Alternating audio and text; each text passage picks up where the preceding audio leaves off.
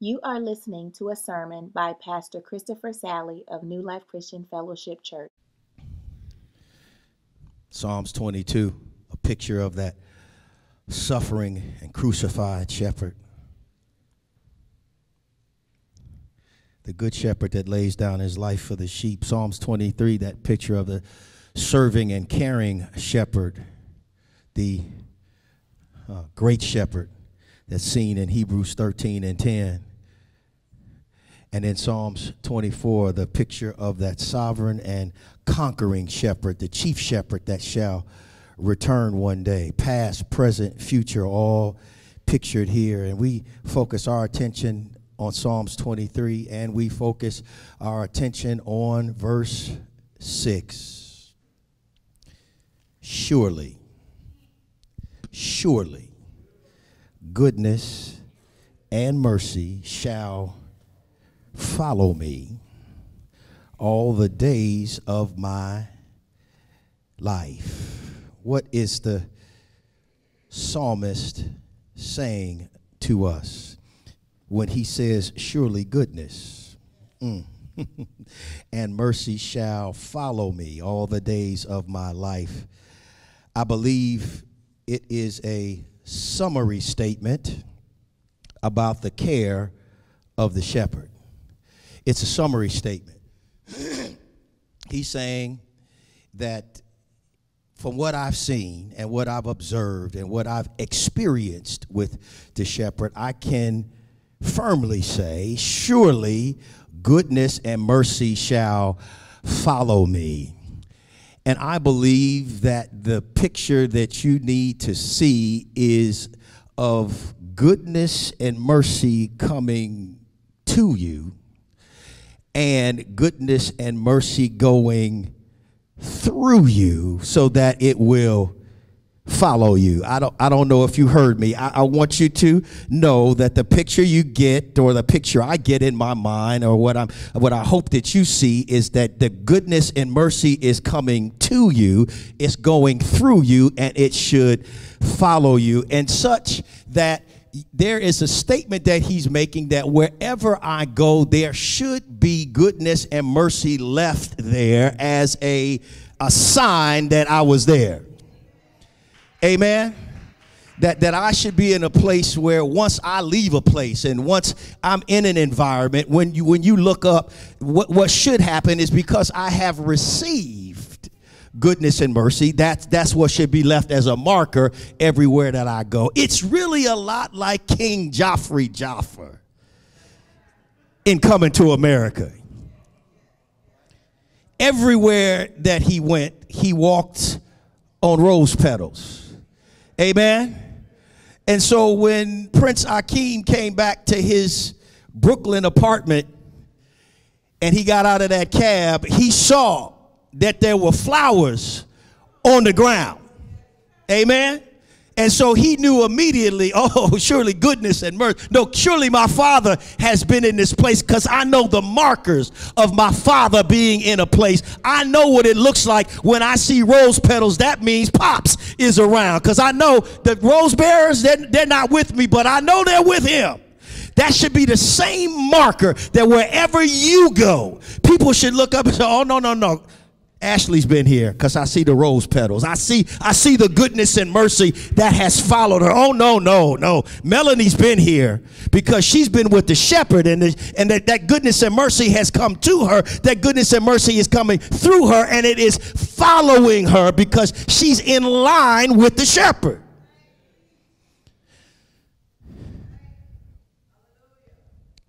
And no matter what comes my way, two things I know my shepherd will not leave me without is goodness and mercy. When you look back over your life and you think things over, I can surely say that I've been blessed. I've got a testimony. Surely I can surely say goodness and mercy has followed me because I've been walking with the shepherd. So you can say that even when friends turned their backs on you, even when you've had some struggles on your job, even when you haven't been available to be able to participate in an intimate relationship that you might be seeking, even when your children are driving you up the wall and acting a fool like they don't have no home training, you can still say, he didn't leave me without goodness and mercy. I remember I was having a particularly tough time at the job that I had many years ago at Greenfield Partners. Kim and I had moved to Connecticut to take this job, and it was just, there were some difficulties I was having with my partner, the founding partner, and I was discouraged, and I was wondering, why did I do what I did? Why did I move my family to Connecticut? This doesn't seem to be working out. And the Lord told me in a particularly tough time I was having to go to the piano. And I played over and over and over again. He hath done marvelous. He has done marvelous things. Praise the Lord. He has done marvelous things. He's done marvelous things. Praise the Lord. He's done marvelous. He's done marvelous. Praise the Lord. He's done marvelous. Oh, so marvelous. Praise the Lord. One more time, say, he has done marvelous things. He's done marvelous things. Praise the Lord. And as I played that over and over, as I began to cry and cry and cry, the Lord let me know that I was not by myself, that he had not left me, that it was going to be okay, even if it wasn't going to be all right.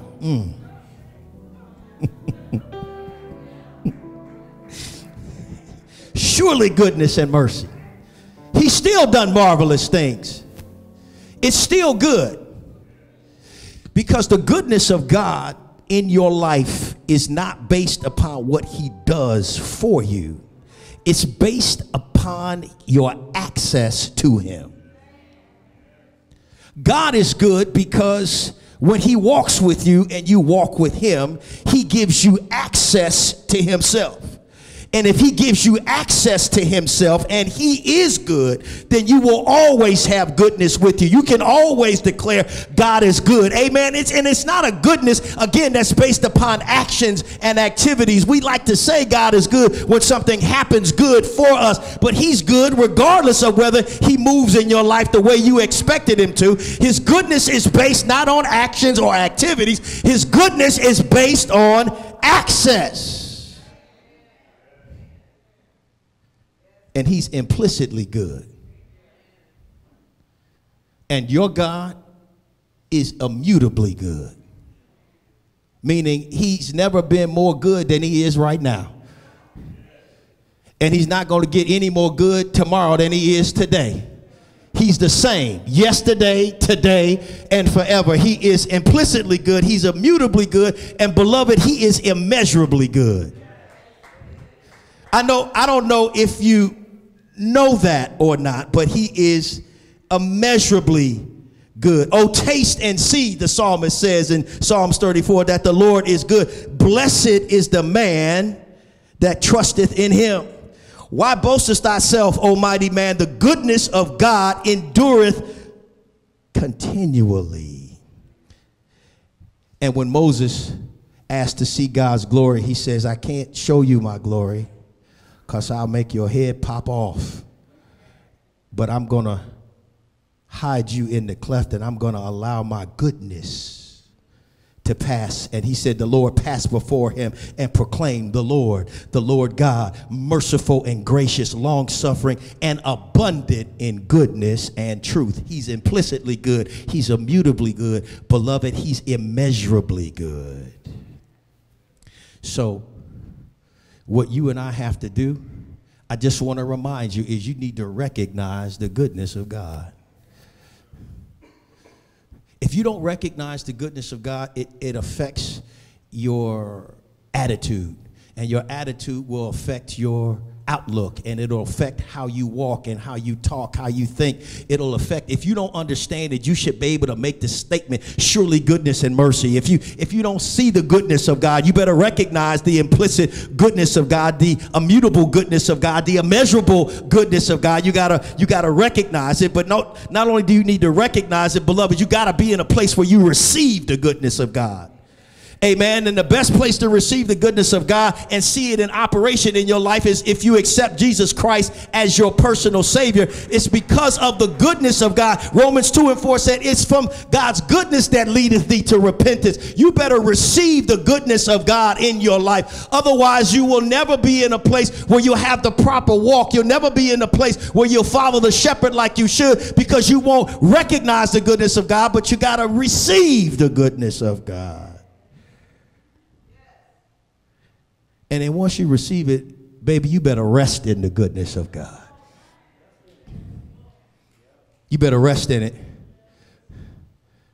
I beseech you, therefore, brothers, by the mercies of God, that you present your bodies a living sacrifice, holy and acceptable unto God, which is your reasonable service, and be not conformed to this world, but be ye transformed by the renewing of your mind, that you may accept what is that good and acceptable and perfect, the will of God. Rest, beloved, in the goodness of God. What that scripture is saying is the goodness, the good, the acceptable, the perfect, that's God's will. Are you going to rest in what God says? Do you trust him that he knows better than you? Or are you constantly giving God little notes and asking him to make slight adjustments? Brother and Kevin and I were talking last Sunday, and we both agreed that if we could just be sovereign for 5 minutes, we could fix everything that God's not doing. Just give me 5 minutes. Just give me 5 minutes at the wheel. And we had a list of stuff that we had that said, yeah, we'll fix that. And then we'll give it back to you. Then you do it. Then you do it. But and everybody has that list. Everybody has those few things that say, yeah, you're good and we understand you and everything. But give me 5 good minutes with my list, and then I turn it back over to you. And then, and everything on your list will be all about you. No question about it. No question about it. But do we really trust him to be who he is, which is implicitly, immutably, and immeasurably good? You better rest in the goodness of God. And you got to rejoice in the goodness of God. Celebrate the goodness of God. That's what the psalmist David is doing. He says, surely goodness and mercy shall follow me. I'm gonna rejoice in the goodness of God. And last but not least, because I told you it's coming to you, it should be going through you, and it should follow you. That means you also need to reflect the goodness of God. There should not be a place that you go where we don't see the goodness of God in operation. Amen. The goodness of God should what? It should follow you everywhere that you go. Everywhere that you go. Amen. That's what Ephesians 2:8-10 says, for by grace are ye saved through faith, and that not of yourselves. It is the gift of God, not of works, lest any man should boast. But we are his workmanship, created in Christ Jesus unto good works, which God hath before ordained that we should walk in them. And so again, you don't have to do anything for salvation, but what those verses remind us is you have to do something with it. We were created to do good works. And again, we're able to do good because we're with the shepherd. We're able to do good because he is the one who says, I know what good is. You couldn't, like I said, you couldn't find good with a flashlight. You can't find it. You don't know what it is, but I can decide good, and I can even discuss good, and I can do good, but I can also demand good from you. And you can reflect the goodness of God because you understand that you can reflect the character of God in everything that you do. Amen. That's the only way that we do good, because on our own, there's none that doeth good. No, not one. There is none that understandeth. There is none that seeketh after God. We fall short every single time. That's what sin is. But he's given us a new nature. He's given us his nature. And he says, because I've given you my nature, I'm going to demand from you what I have provided to you. I have given you my divine nature through the Holy Spirit. And my expectation is you'll do good because you've seen good, you've experienced good, and I want that goodness to flow through you. I want to look up and see rose petals everywhere you go. So folk know and understand the people of God have been in this place.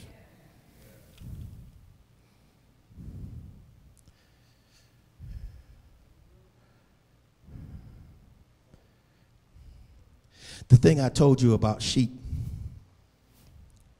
is that they're very destructive. And they just, the 6 inches in front of their face, that's all they're concerned about. And I also told you they fertilize as they go. And if you don't move sheep around and you leave them to their own devices, they will literally pollute wherever they are. They'll eat everything down to all the way down to the nubs, if you will, and they'll destroy that. But what I can also tell you is, properly led by a good shepherd, sheep become very productive, and they can actually increase the harvest, and they can increase the vitality, of the land. But a shepherd has to keep them on the move. The shepherd has to provide for them. But if they follow him, they will eat all of the weeds and crabgrass kind of things, and they'll leave the land better than how they found it. They will go from the low places, and then they will, if you keep them on the move, they'll be able to fertilize. Come on, somebody, in the high places where it's tougher to get that fertilization. And so if we follow the shepherd and we allow the shepherd to lead us where we need to go, the land and the place and the environment can be left better than where we found it. Amen. It doesn't have to be destructive. Sheep can be very productive, not destructive, if they follow a good shepherd. And David is saying, surely goodness and mercy will follow me. Why? Because I'm going to follow the shepherd. I'm going to be obedient to what he reveals. I'm not going to be stagnant, and I'm going to submit. This is a tough thing for us to understand and do, but if we follow the example of the sheep, if the sheep are led, they become very productive animals. Don't we want to be productive? The only way that we can is if we follow the shepherd. And then David says this, and I will dwell in the house of the Lord forever. Now, I will tell you that at first glance, you may only see that scripture one way, or see that affirmation one way, but I tell you that there's a threefold affirmation that David is making. It's threefold. And it gets better and better.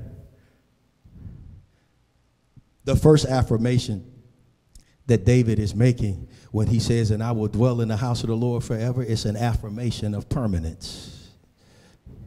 It's an affirmation of permanence. He is saying, I will never be removed from this sheepfold. His care is forever. Amen.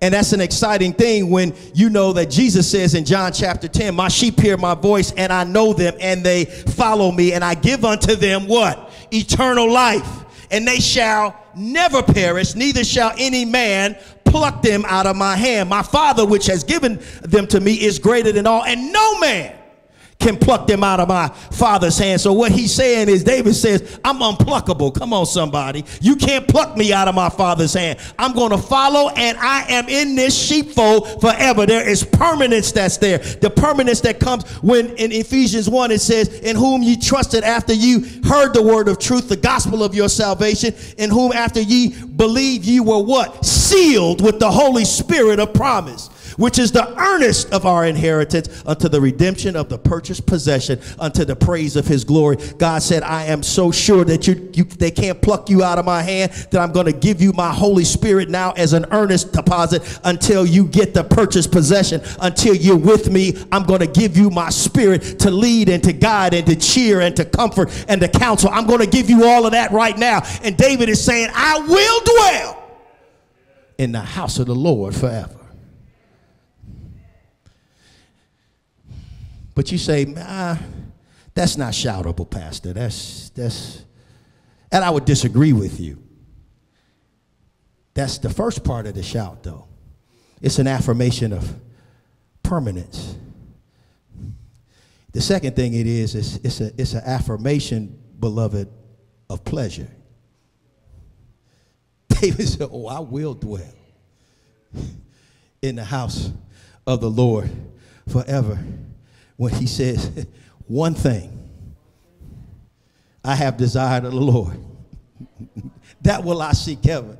That will I seek after. That I will dwell in the house of the Lord forever, to behold the beauty of the Lord and to inquire in his temple. David said, there's one thing that I'm focused on, amen, and that is dwelling in the house of the Lord forever. It's an affirmation of pleasure. It's showing us that there is a desire that I have to be where he is. Amen. That's why Psalms 84 says, how lovely is your dwelling place, O Lord Almighty. My soul yearns, even faints, for the courts of the Lord. My heart and my flesh cry out for the living God. Even the sparrow has found a home, and the swallow a nest for herself, where she may have her young, a place near your altar. O Lord Almighty, my King and my God, blessed are those who dwell in your house. They are ever praising you.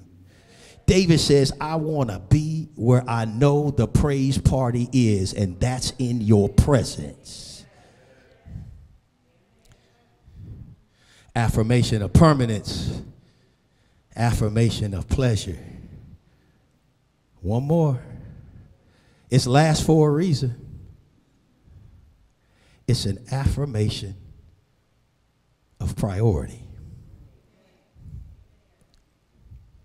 David said, I will dwell in the house of the Lord forever.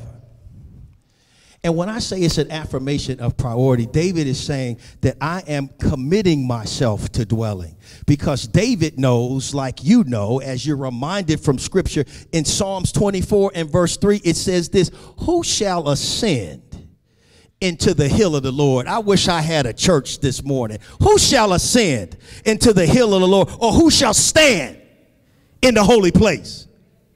Come on, he that hath clean hands and a pure heart, who hath not lifted up his soul unto vanity, nor sworn deceitfully. He's asking the question, who's able to stand in your presence? Who's able to dwell in your holy hill? Who can get down with you like that? And the answer comes back, only he that has clean hands and a clean heart. So when I say it's an affirmation of priority, David is saying, I understand that if I'm going to be in your presence, I better have clean hands and a clean heart. That means I got to clean my life up. That means I got to follow you, and I have to trust you, and I have to obey you. What you reveal, I need to do. I don't need to, I just need to simply receive what you reveal. I don't need to reject it and rethink it and replace it. I just need to receive what you have for me. I have to see your truth. I have to follow you. I have to follow you with my whole heart. It's an affirmation of priority. I know what it takes to stay in your what? Presence. Lord, who shall abide in thy tabernacle? Who shall dwell in the holy hill? That's Psalms 15 now. Another psalm of David. David is like, there's some requirements of the man and woman of God There's some things that the man and the woman of God have to be about the business of doing if they're going to dwell. And so you can't just listen to what I'm saying. When you make an affirmation that says, I'm going to dwell in the house of the Lord forever, you're committing yourself to the requirements. It's not just the privileges, beloved, it's the responsibilities. That's a problem that we have in our society in general today. We're always focused on the privileges, but rarely are we focused on the responsibilities. Even when we think of church, we always think, unfortunately, about what we can get instead of what we can give. We're always looking at things through the lens of consumption. What's best for how I want to consume the things that I see around me?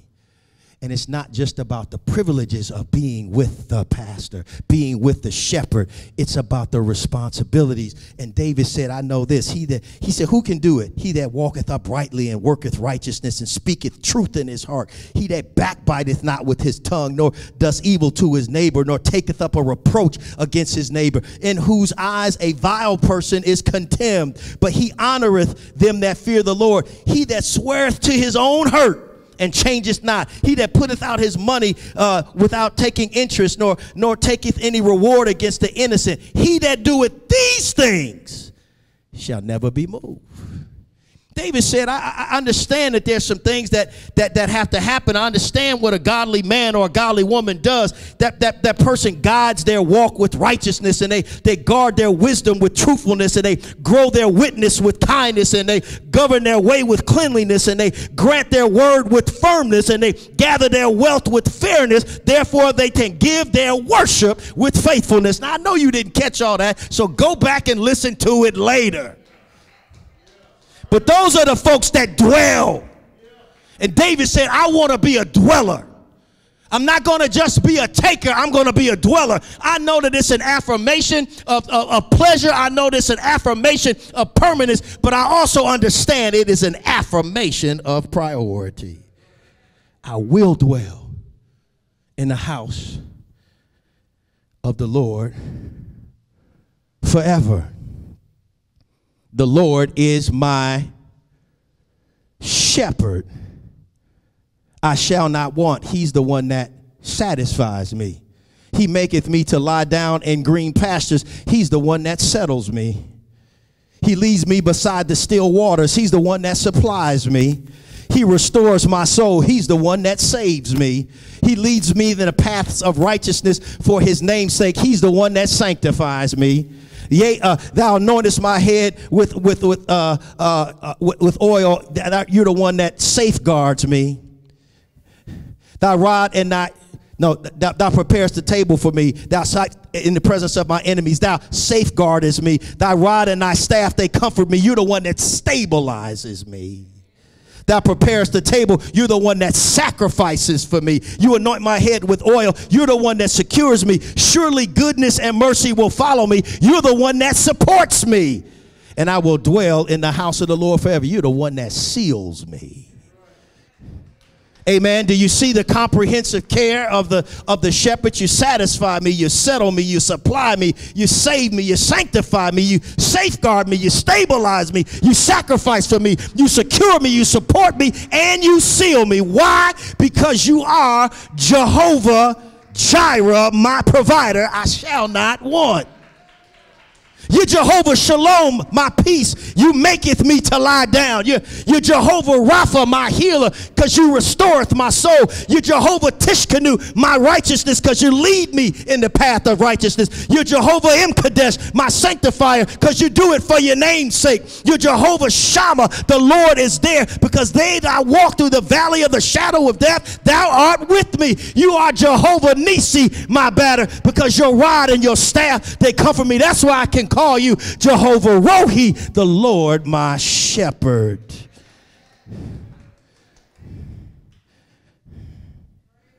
I shall not want.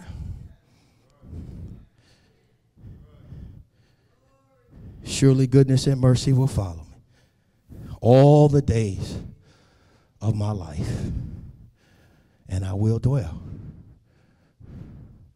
It's an invitation to you, anyone listening, that if you are in a sheepfold where you cannot say the things that we're saying right now about your shepherd,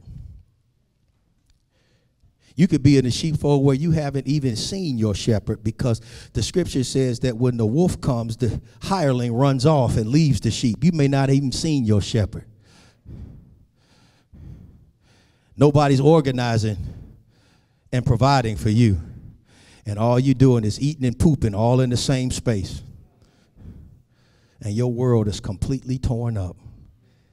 There is a shepherd that if you follow, he will satisfy you. He'll settle you. He'll sanctify you. He'll supply you. He'll support you. He'll seal you. All of that is available, but you have to make a commitment to him and say, I want to be a part of the kingdom of God. As I signaled to you last week around what we desire as a people of God in every situation, we're looking for what is right. But we're not going to settle for the right thing if it's not the right thing for the right reason. And we're not going to settle for the right thing for the right reason if it doesn't flow from the right relationship. We want it all, because that's what God wants. The right thing done for the right reason based upon the right relationship. Otherwise, you are not building, you're only building for time and not eternity. But God loves us with an eternal love. His eternal perspective means you have to be in the right relationship with the King. And then we can be kingdom people that are operating out of kingdom values. But if you have no relationship with the King, you're not in his sheepfold, and you're not getting this kind of care.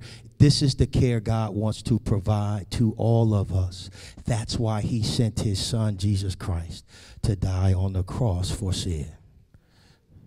And that's why he's given us the message that we see in 2 Corinthians 5, where we are ambassadors making his appeal on his behalf. Be ye reconciled to God. That's more important than anything we can do. Whatever focus or purpose you have in your life, don't forget that God's purpose for all of his kingdom people is to see his kingdom come, to see his kingdom people living out their lives with kingdom values, because they have a relationship with the King. And they know that the best thing we can do for our dying and sick world that is pooped all over itself and eaten everything and consumed everything and drinking out of muddy puddles and emaciated, and they've been brutalized by the shepherd of this life, the enemy, that the best thing we can do is offer Christ to them and get them to switch sheepfolds, not just for time, but for eternity.